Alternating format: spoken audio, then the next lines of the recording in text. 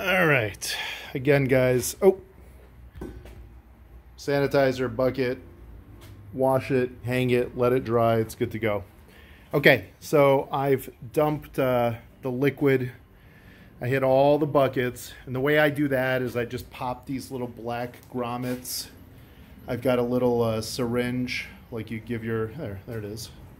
Little syringe. I fill it up with the solution. I inject it, roll it around a little bit, put it back up, and it's done.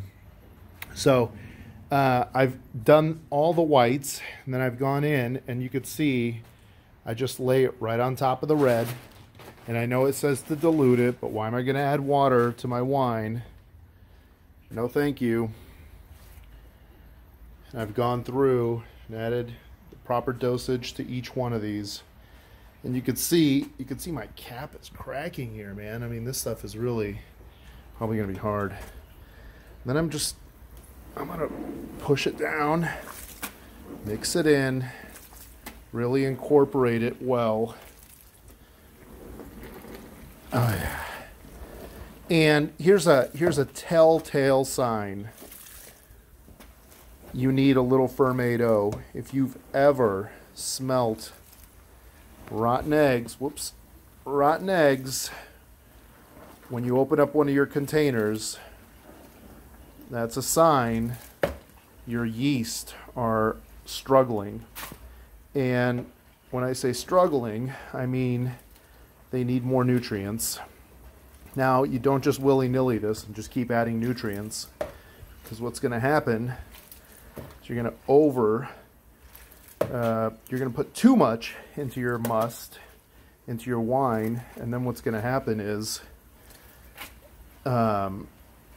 when you're done and you've pressed your wine's going to be filled with nutrients, and it's going to become a cesspool for bacteria if your pH isn't low enough and if you haven't sulfited your wine properly. So these are a little harder because of the shape of the vessel.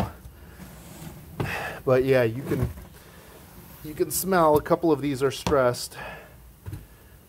And that's okay. That's just, again, I don't test. There's something in winemaking called YAN. And it's basically when you first get your batch of wine and grapes crushed, you send it into a testing laboratory and you could test for all sorts of good stuff.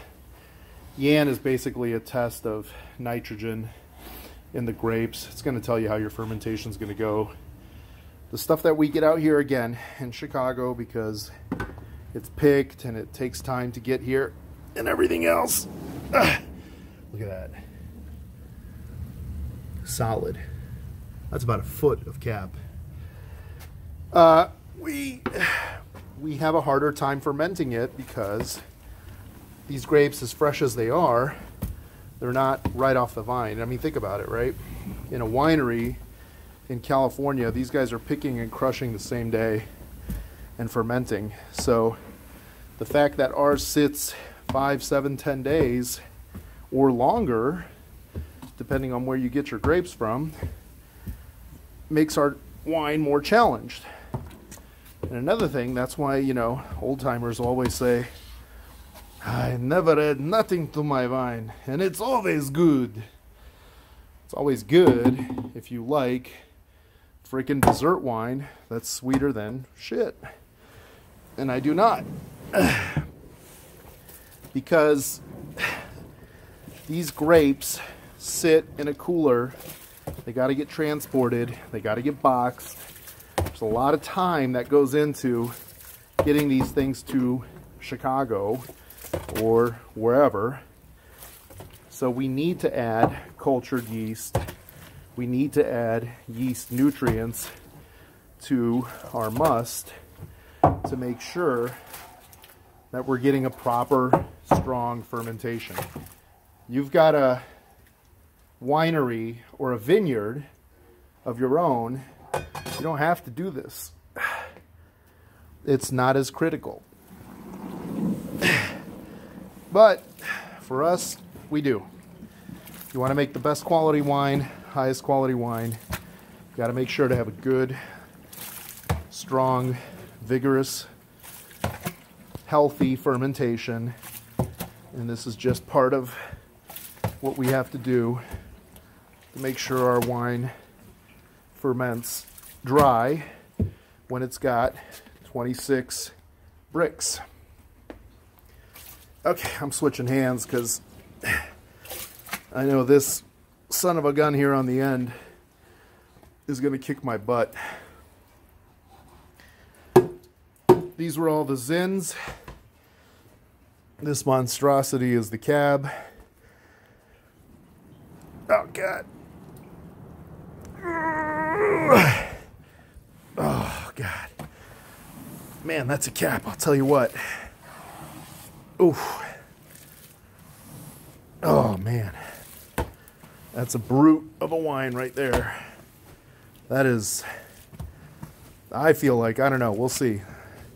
I feel like this one's going to be really good. Skin to juice ratio on this one's just through the roof. Beautiful color. Let me see.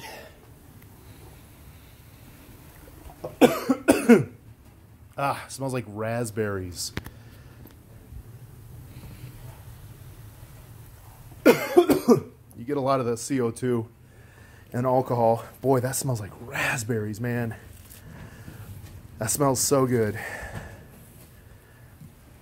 It's gonna make a really, really nice wine. Cool, man. All right, so that's it, guys. That's adding Fermaid-O a third, half way through your fermentation. Making sure you're punching down twice a day minimum. And again, I wish we had a garage that was a little bit more sterile. We could do an open vessel fermentation so we can get rid of all that water vapor and concentrate the flavor. I mean, you can see these have already risen, man. I'm gonna have to punch these again. This one's down all the way. This one's still down. So, okay, cool. Looks good. All the whites have been inoculated with Fermaid-O as well. They're just incredibly impressive. I mean, just blowing and going. And I still got to get that airlock. I'm going to clean that out tonight. Put a new one on it before I lose that bottle. But, yeah, that's it, guys. We'll see you next time.